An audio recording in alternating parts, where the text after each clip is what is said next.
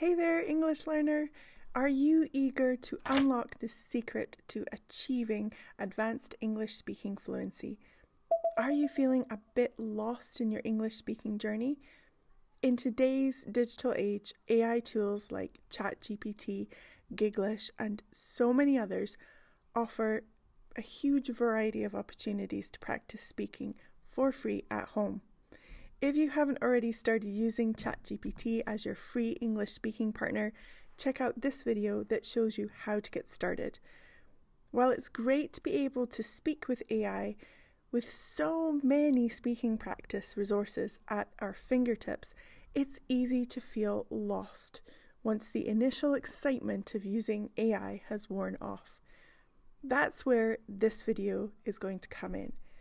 I'm going to show you how to create a sensible, easy to stick to, long-term plan that will help you make real progress using AI as your English speaking partner. Everyone wants to improve their English speaking, and yet it's the hardest thing to do on your own. It's hard to measure your own speaking ability and track your own progress. It's difficult to know how to effectively integrate using new vocabulary and grammar you are learning and actually transform new words into part of your active vocabulary. It's also difficult creating a speaking routine that works for you, and it can seem a little bit daunting to do that. With so many distractions, it's really easy to randomly practice with tools like ChatGPT in an ad hoc manner without a clear plan or structure. Stay tuned. In this video, I'm unveiling the secret to overcoming these challenges and unlocking advanced English speaking fluency like never before in just around about 15 minutes a day. No joke. I'll cut to the chase and tell you now the secret to achieving English speaking fluency. The secret is structure. To help you know how to structure your speaking practice, I am going to give you a complete step-by-step framework that will give you a daily English speaking practice plan that you can get through on your own in about 15 minutes a day. Who doesn't have 15 minutes a day? No matter how busy you are, that is an amount of time you can easily carve out to move you towards your goals. Before I explain this framework and how it can help you create a powerful speaking practice plan, let me first explain why structure is needed. Structure in life in general is useful. If you have a guiding framework, it can help you get more organized, gain clarity, as well as helping you be more efficient, productive, and resilient.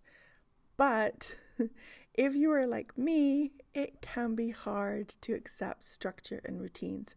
Part of me loves them and part of me loathes them. It is a constant internal push and pull.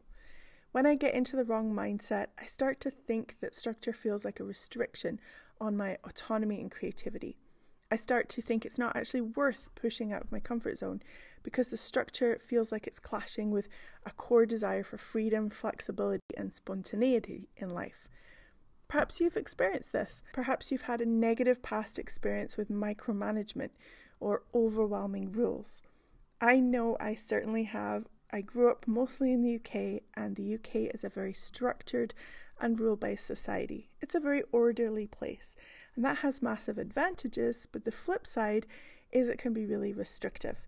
When I first moved back here as an adult, I had massive culture shock when I went into the staff room, for example, at the school I work at, and there were 4 different ways that you could order tea.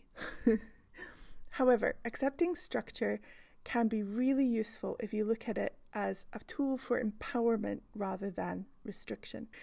Hard choices, easy life. Easy choices, hard life. Let me share a quick personal story with you. Quite a few years ago, when I was in my 20s, I wrote in my journal that I would like to do a marathon. I was in really good shape and I was very active. I played a lot of sports like beach volleyball. I did a lot of hiking. How hard can this running malarkey be, I thought.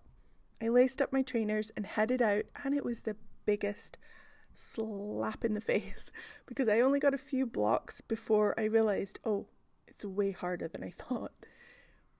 In informal usage, you can use way instead of far as an intensifier. For example, it's way too early to say who will win. You talk way too much. I communicate way better with music than with words. I am way off track from my topic right now. So I realised that running any substantial kind of distance was way harder than I imagined. I enrolled in the Vancouver Sun Run Learn to Run program, which is a 10-kilometre training program. You run 3 times a week for about 15 weeks, building up slowly from walking to walk running and then eventually to running. It looked like an amazing program because you start off walking a lot and then build up over time.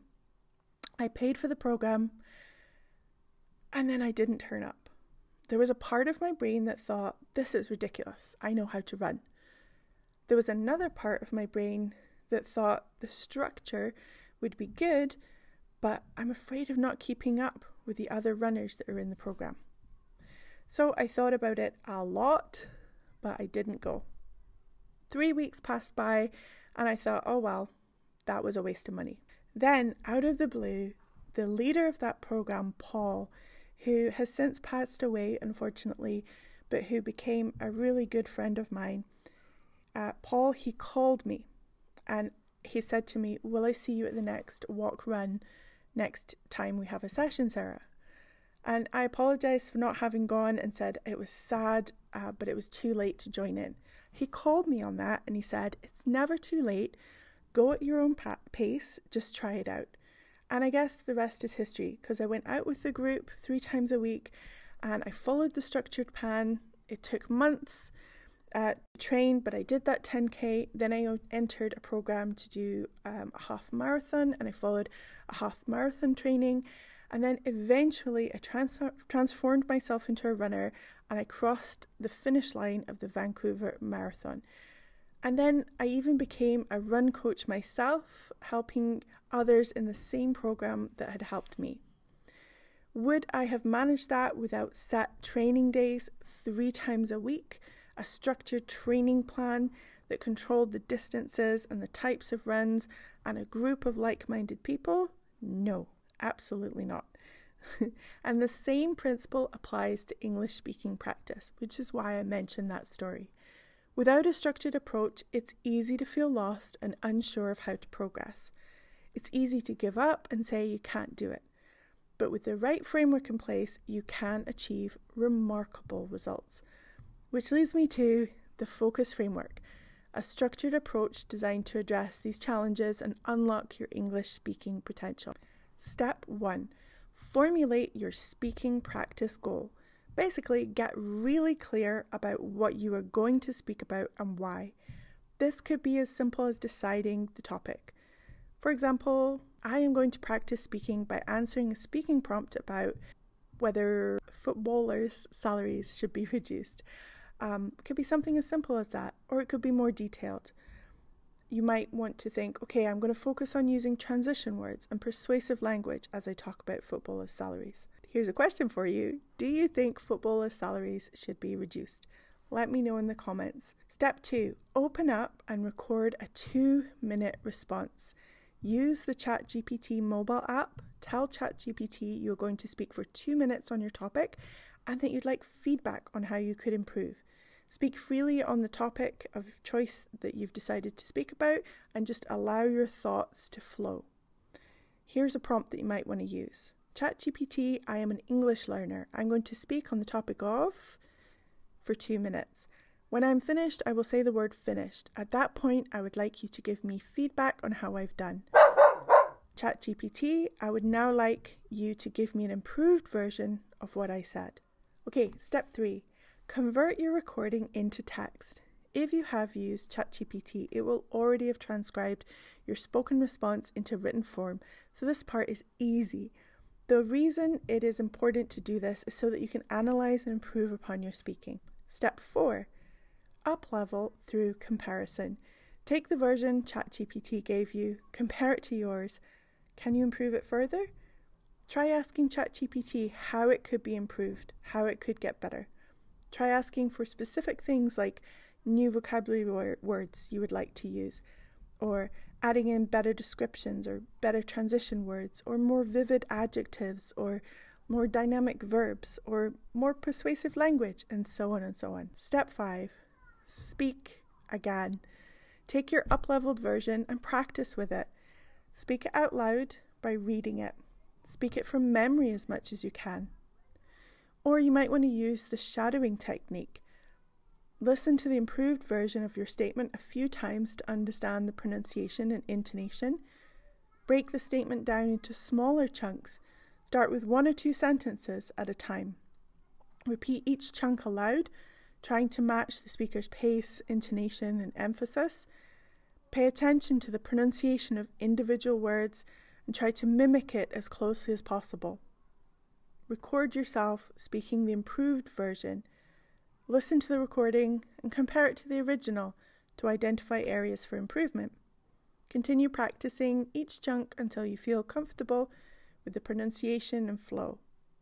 And then practice the entire thing. Practice the shadowing exercise regularly to improve your pronunciation, intonation, and overall speaking fluency. Here's a prompt that you can use. I would like to now do a shadowing exercise with you using the improved version you created. Another thing you can do is to substitute words in the version that you spoke. For example, you might want to change and improve vocabulary and then read aloud the piece again so that you practice with that improved version. Practice speaking in various different ways with ChatGPT. Here's another prompt. ChatGPT, what are some other ways I can continue speaking on this topic with you? Or, ChatGPT, I am an English learner. Please act like a human having a back and forth conversation with me. I'd like to have a structured, debate-style conversation on this topic. You take the opposing view to mine and ask me questions. Once you have had a chance to try out this, let me know in the comment section how it went. Tell me what worked and what didn't. I'd love to know. Equally, would you like a Google Doc with a set of speaking prompts and model responses? Would you find it useful to listen to me speaking about a prompt so that you have a model to compare your response to? Let me know in the comments, and if enough people feel that that would be really useful, I will create it and I'll add it to the resources in my free resource library. It's important to continually find new input that will create topics that you can speak about. If you are looking for inspiration as to how to do this in a fun way, you need to check out this video that gives you lots of practical suggestions on how to speak English at home. Thank you so much for watching. Enjoy your speaking practice.